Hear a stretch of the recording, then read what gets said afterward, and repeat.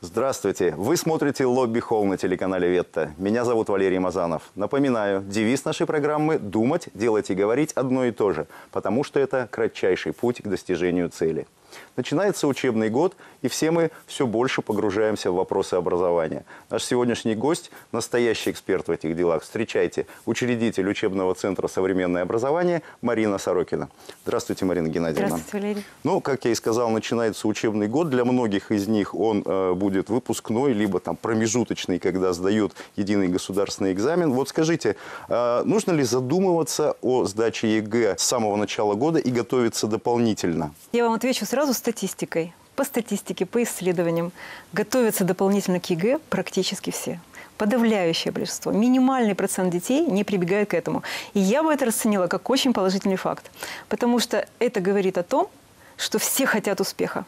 И это практика очень многих стран. Дополнительная подготовка либо с репетитором, либо в отличном центре для подготовки. Но это общая тенденция великолепная. А у меня возникают сомнения, почему дети и их родители, прежде всего, идут именно по этому пути. Неужели наши школы готовят недостаточно, готовят плохо? Вы знаете, дополнительная подготовка – это не противовес школе. Это, как в спорте, желание лучше всех остальных показать результат. Дети хотят успеха – молодцы. Дети хотят победить в конкуренции – молодцы. Они понимают, что бюджет, вуз тот, который они хотят, зависит от баллов, которые они получат. Очень хорошо, что они выбирают путь, как будто бы дополнительной тренировки. Дополнительная подготовка к ЕГЭ. На самом деле, с сегодняшних дней до ЕГЭ, у всех еще целый год, нужно ли начинать сразу, либо можно дать какое-то время раскачаться? Вы знаете, это как в любом деле. Лучше раньше запрячь коня, чем потом в последние минуты понимать, что ты чего-то еще не доучил. Я вообще считаю, что к апрелю ребенок должен достичь по своим целям наивысшего результата, и май оставить только на тренаж, на тренинг, отработку сочинения и так далее. В апреле вы должны увидеть уже, что вы решаете тесты так, как вы хотите сдать на ЕГЭ. Поэтому, конечно, лучше сейчас. Некуда откладывать. Прямо ваши-то конкуренты уже сейчас пошли готовиться дополнительно. Я сам родитель, сам отец, и мне будет крайне интересно услышать рекомендации, по каким критериям, каким именно образом нужно выбирать центр дополнительной подготовки к ЕГЭ. Критерия 2. Это отличные отзывы о тех курсах, на которые вы хотите отдать ребенка, о том преподавателе, которого вы хотите как репетитора пригласить. И второй ключевой момент – это результаты. Если вы хотите отдать ребенка в конкретный учебный центр для подготовки, смотрите результаты. Я уверена, что, допустим, все родители практически, которые к нам приходят, сначала увидели наши результаты на нашем сайте. И когда они видят, что наш средний балл на 10-15 баллов выше, чем балл по Перми, и это при том, что Пермь великолепно на уровне России сдал. Пермь лидер. Вообще нам нужно с вами порадоваться за наших учителей, учеников, школы, за наш город. И при этом, при отличных результатах в Перми, мы по каждому предмету обгоняем на 10-15 баллов. Я понимаю, что для родителей это очень весомый момент. Поэтому для вас, как для родителя, да, первое, спрашивайте всех, где они готовились, какие преподаватели, в чьи руки они попали. И второе, вы смотрите результаты. Это открыто, это на сайтах выставлено, поэтому сейчас это как раз очень прозрачная информация. Второй вопрос, который наверняка тоже интересует всех родителей, это финансовая сторона дела. То есть все стоит денег и сколько стоит подготовка. Все вузы готовят к ЕГЭ. И есть такие некоммерческие образовательные центры, как наш, современное образование. И все мы готовим к ЕГЭ, у нас у всех выставлены цены на сайтах. И я знаю точно, что в нашем учебном центре не самые низкие, а может быть даже самые высокие цены. И мы эту планку держим и гордимся ей, потому что по отзывам к нам приходят те ученики, друзья которых у нас отучились. Теперь, что касается отношения родителя к вкладу в образование ребенка. Ну, вообще, это лучший вклад, который в жизни может сделать родитель. И поэтому надо понимать, что вы не тратите деньги, когда вкладываете в образование ребенка. Вы, наоборот, ценность приобретаете. Вы практически вкладываете в будущее вашей семьи. И поэтому эти деньги надо рассматривать не как затраты. Никогда нельзя допустить при ребенке сожаления о вложенных в его образование деньгах. А наоборот, нужно гордиться, что есть такая возможность ребенку помочь. Ну и потом, знаете, если вот прикинуть, сколько стоит за год подготовка по одному предмету к ЕГЭ, но это примерно стоимость хорошего пальто для вашего ребенка. Но хорошо бы, чтобы он в этом хорошем пальто пошел в хороший вуз, правда? А не остался после школы. Да, бывает, конечно. То есть вы будущее рисуете ребенку при помощи ваших вложений в него. Спорить с этим трудно. ЕГЭ – это как соревнование, да, у спортсменов, где ты должен показать максимальный результат, и, соответственно, это некий стресс. Я думаю, что это стресс не только для ребенка, а может быть даже не столько для ребенка, но и для родителей. Вот ваши специалисты, вы лично, может быть, каким-то образом снимаете этот стресс, работаете психологически? Уже долгие годы последние мы об этом не только думаем, но и много делаем в этом направлении. Во-первых, с каждой группой, которую мы готовим к ЕГЭ, работает психолог, особенно перед экзаменом, потому что мы знаем массу историй наших детей и выпускников, когда они на ЕГЭ при всем том, что многое говорилось им, рассказывалось, чего нельзя допустить, впадают действительно в стресс. Ребенок может, допустив помарку в бланке, когда он писал номер школы, потом в течение 3 часов переживать и плакать, и думать, что компьютер не прочтет его бланк. Кроме того, дети не умеют рассчитать время, об этом надо рассказывать. Дети не умеют заполнять бланки, это надо просто тренировать. Ну а теперь к родителям перейдем. Вы знаете, родители еще больше нуждаются в такой психологической подготовке. Вот почему. Зачастую их усилиями родительскими создается стресс для ребенка. Они слишком многого ждут. Они не знают, как толковать балл. Например, ребенок сдал на 70, а это уже к 5 раньше приравнивалось. А родителю кажется, что он, цитата, «опозорил семью». Ребенок сдает на 80, а родитель говорит ему, почему же не 100. То есть правильное отношение к баллу, что означает шкала, как начисляются баллы. Вот это все мы рассказываем родителям. Не зря мы в начале года проводим прямо родительское собрание, у нас будет вот день открытых дверей, где специально на эту тему мы будем с родителями беседовать.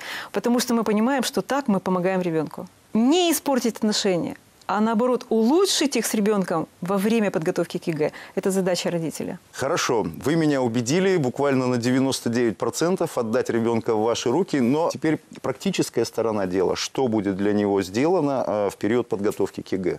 Вы очень хорошо сказали, в ваши руки. Он действительно, ребенок, попадет в руки наших педагогов-профессионалов. Что они с ним будут делать?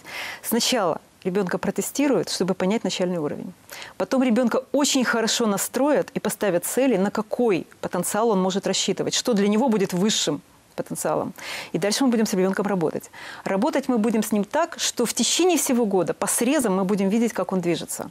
Мы будем создавать такую атмосферу в группе, чтобы он бежал счастливый на занятия.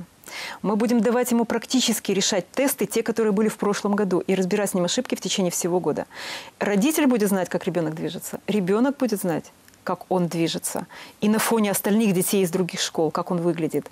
И мы всеми силами будем его поддерживать. Это наш имидж. И мы хотели бы, чтобы ребенок потом гордился тем, как он сдал ЕГЭ. Хочу уточнить, то есть все ли занимаются в группе, либо есть какие-то индивидуальные программы? Безусловно, есть программы и групповые, и индивидуальные. Тенденция последнего времени. Все больше родителей хотят, чтобы с их ребенком занимались индивидуально. Лично я приверженник горячих групповых занятий. Объясняю почему. Совсем другая энергетика, совсем другой темп занятия, соревновательный момент. И те формы, которые мы можем использовать на уроке в группе, формы для запоминания, да, какие-то игровые моменты, методические какие-то приемы. С одним ребенком это тоже можно использовать. Но поверьте, это выглядит далеко не так с точки зрения даже режиссуры урока. Да ему и скучно. Да, конечно, понимаете, нужно видеть, как рядом с тобой другие герои рвутся к успеху на ЕГЭ. Группы бывают разные. Бывают 5-10 человек, а бывают 40. Какая средняя группа у вас? Значит, у нас есть группы от 5 до 15 человек, есть мини-группы 5 и есть среднего наполнения группа 15 человек. Больше в группе мы не садим, конечно. Хотя я знаю, что на многих курсах есть аудитории по 70 и по 40 человек. Да. Но это не результативно, поэтому если мы хотим эффекта, мы будем работать так, чтобы до каждого ребенка мог преподаватель донести материал своими методами. Марина Геннадьевна, вот вы привели аналогию с пальто, да, но я понимаю, что есть семьи, в которых растут талантливые, очень умные ребята, да, но даже тоже пальто купить бывает сложно. Вот имеет ли возможность такой ребенок заниматься у вас? У нас очень много шагов продумано, которые родителям практически облегчают возможность у нас обучать ребенка. Первое. У нас есть рассрочка по заявлению родителя. Второе. Все должны знать, что у нас есть лицензия, и родитель может вернуть, налоговый вычет потом.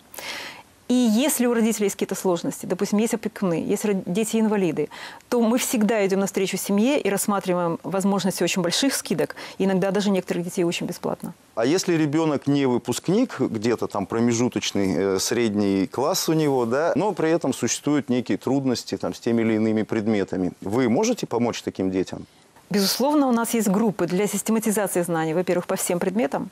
Во-вторых, надо понимать, что нельзя упустить интерес ребенка к учебе ни на одном этапе. Да, запускать ни в коем случае. Еще скажу интересный момент. В этом году будет такое новшество. Четвероклассники будут сдавать практически ЕГЭ. То есть они будут писать тесты российского образца. Это впервые. Раньше это было на региональном уровне. Теперь все четвероклассники подвергнутся той же самой процедуре. Поэтому, конечно, уже в 4 классе нужно ребенка научить системе решения тестов, причем разнообразных тестов, разных форм тестов.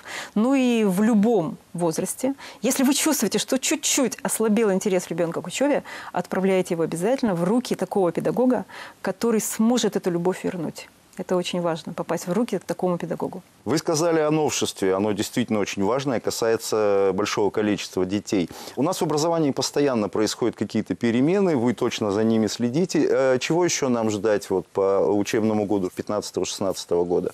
Я думаю, некоторые новшества 2015 года нужно повторить, потому что еще не все выпускники 2016 года к ним привыкли, а они очень весомые. Первое новшество, только что введенное, это сочинение на литературную тему, которое писали дети в декабре. Вот сейчас прям внимание родителям. В этом году выпускники, очень многие, поступившие в Москву и в Питер, получили дополнительные 10 баллов или чуть меньше за такое хорошо написанное сочинение. У нас в Перми 2 вуза засчитывали сочинения и добавляли детям баллы. Это Высшая школа экономики и Академия искусства и культуры. Понимаете, какой шанс у ребенка в руках? 10 баллов. Поэтому, безусловно, готовиться к такому сочинению дополнительно, но я бы прямо посоветовала каждой семье. С прошлого года мы такие группы открыли, и огромный спрос был на это. И все дети практически, я скажу так, выиграли в этой лотерее, потому что получили дополнительные баллы. Следующее новшество. Баллы может ребенок получить, кроме баллов на ЕГЭ, за волонтерскую деятельность, как оказалось, за портфолио хорошее, за победы на Олимпиадах. Это все прибавлялось детям. И очень многие дети активные, собирающие свое портфолио, практически смотрелись на фоне остальных выпускников очень выигрышно. Надо еще сказать, что продолжают убирать часть А, когда выбор ответа из тестов ЕГЭ. И в этом году она исчезнет уже по истории, по обществознанию. Это уже новшество. Ну и не забываем про то, что появился устный английский. 2015 года выпускники попробовали, 2016 года выпускники той же процедуре подвергнутся. Вот, поэтому вроде бы все эти изменения, они как бы плюсом должны рассматриваться нами, да, для подготовки выпускника. Но этим надо заниматься. Этим надо заниматься, надо изо всех сил это изучать, готовиться к этому и собирать все, что можно. Готовиться к сочинению, сдавать ГТО и так далее. Это все так, ваш шанс, это ваша копилка в портфолио, и вы с ней идете в вуз. Скажите, а вы можете привести пример, когда вот действительно там не только снятие стресса, а такой положительный, позитивный настрой, да, ребенка помогает добиться результата? У нас есть очень хороший пример. Значит, смотрите, у нас в этом году по русскому языку в нашем центре выпускники в современное образование 6 стобальников.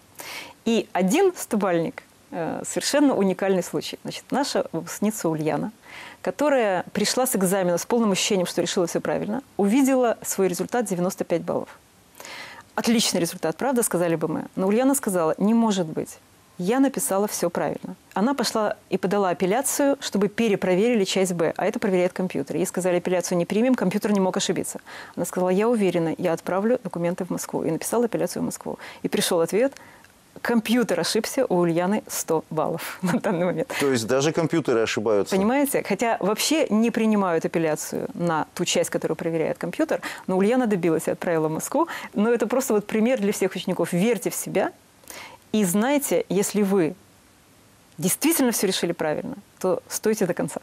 Марина Геннадьевна, вы гораздо глубже меня знаете предмет, это совершенно точно. И наверняка я не задал какой-то вопрос, который важно родителям знать. Дайте какие-то еще рекомендации, о которых я не спросил. ЕГЭ – это испытание не только для детей, но и для родителей. Так вот, для родителей это испытание родительских чувств.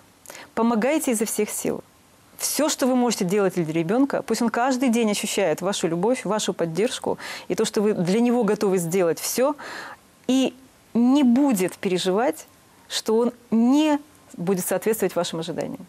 Пусть вы вместе с ним а не где-то сверху ожидаете его результата. Вот это бы я пожелала каждому родителю, и тогда вы вместе с счастливыми лицами увидите результат за ЕГЭ.